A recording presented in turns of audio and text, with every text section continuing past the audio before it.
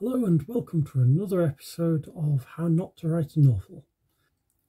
I've not done as well today as I did yesterday, but I'm kind of satisfied with my progress.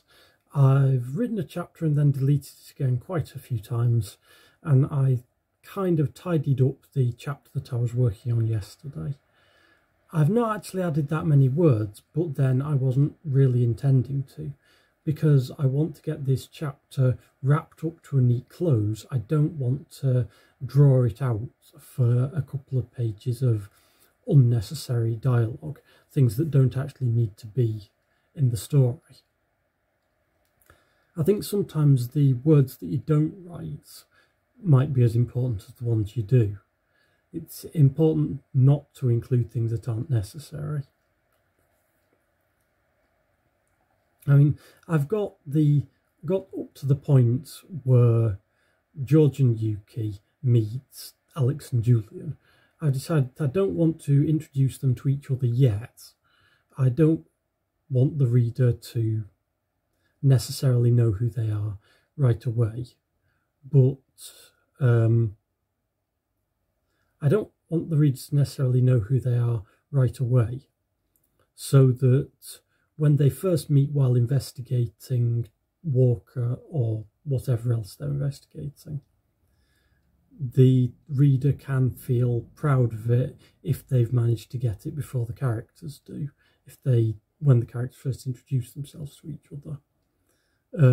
It's not a hard thing to spot, but sometimes it can be better to let the reader make a jump themselves, so it doesn't feel like the whole story is being given to them.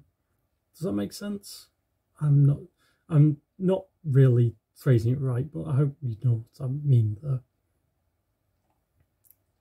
But they're running. George is slipping on the ice, feet flailing. Yuki is fast walking and somehow managing to keep ahead of him. "This way," she said, not even out of breath. And "Wait a second." A couple came around the corner, a young woman and an older man. Maybe a father and his daughter, it was hard to be sure, and there was no time to think about why normal people would be raising their voices in arguments so late at night.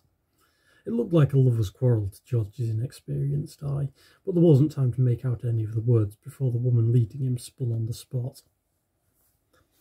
"I'll get him somewhere safe," she spoke urgently, now facing the newcomers but drifting sideways as her momentum propelled her across the icy asphalt. "Can you slow the drinker down for a minute?" "A drinker?" the man growled and reached for some kind of weapon. But George and his saviour were already leaving. She turned back to face the direction she was moving and strode off as if a pirouette on an icy street was an everyday occurrence for her. George started to run out of breath after a few streets. His legs shook even more as he struggled to keep his footing.